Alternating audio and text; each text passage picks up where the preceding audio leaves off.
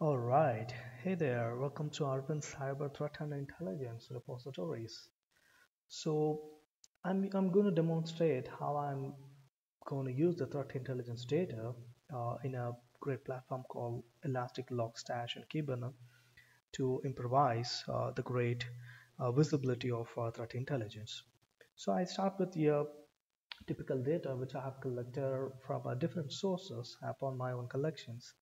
And if this data gives you a complete visibility about the threat advisory in the profile, and I want to be very honest with you, this tool will not provide you a visibility of indicators of compromise. There are a lot of open source are there where you can go and collect.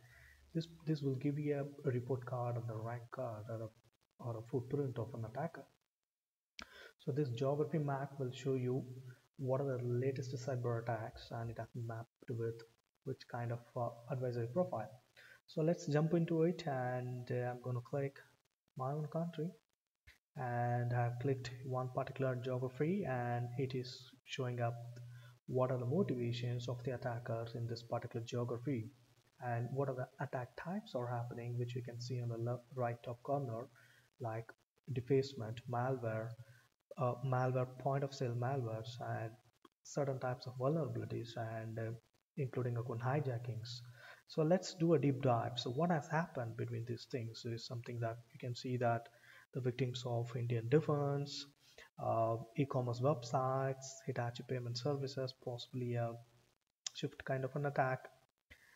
All those stuff it will give you a visibility. So the split up of this type of attack, it shows how many malware attacks, how many hijacking attacks, how many defacement like a DDoS kind of an attack, and how many bank transaction attacks like shift kind of a thing, payment gateway.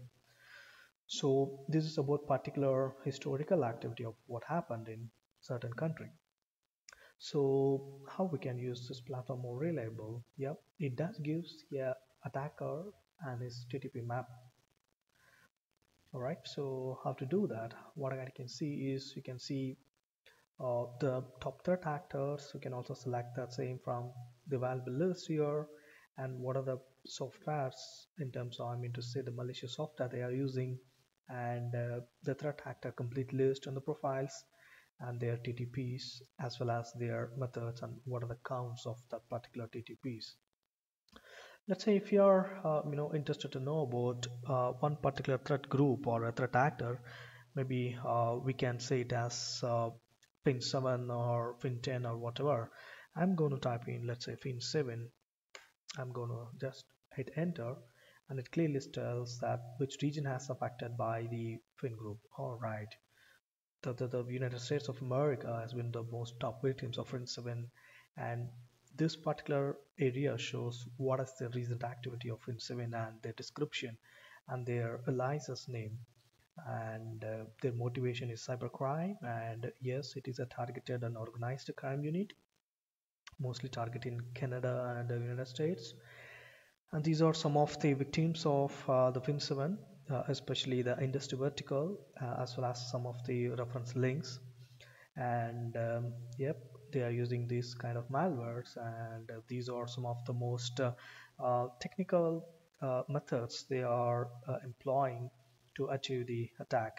So you can see they do this kind of evasion techniques. So how does this data will help you is to map, if you have an endpoint detection and response tool, make sure you have a visibility for monitoring and alerting this kind of the methods employed by the attackers, especially when there's a PowerShell execution followed by an exfiltration activity.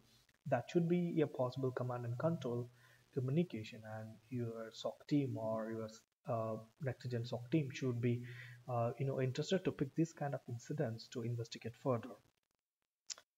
So like this, let's say I want to see DDoS. What are the recent DDoS attacks? Do we have something latest?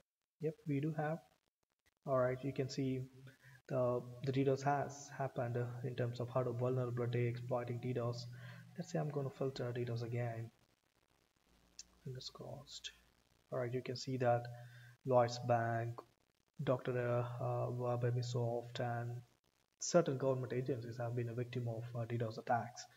So these are the count. There are the recent count. When I say recent, it's just looking back the data for the past 3 months.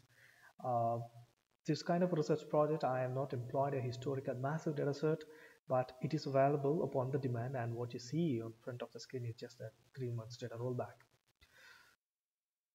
How else? What else it can benefit? Let's say I have a malware name. Can you name some malware name? I don't get something. Let's say Trojan. I want to know what are the latest Trojan activities.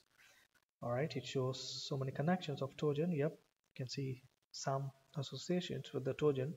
Certain groups are using this kind of Trojans, and these are the list of the Trojan.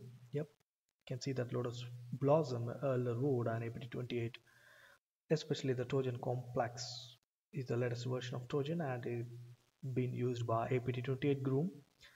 And what is the motivation of APT28? Yep, sometimes they use for espionage, sometimes they use for crime. So who is APT28, right? So that should be the next question, right?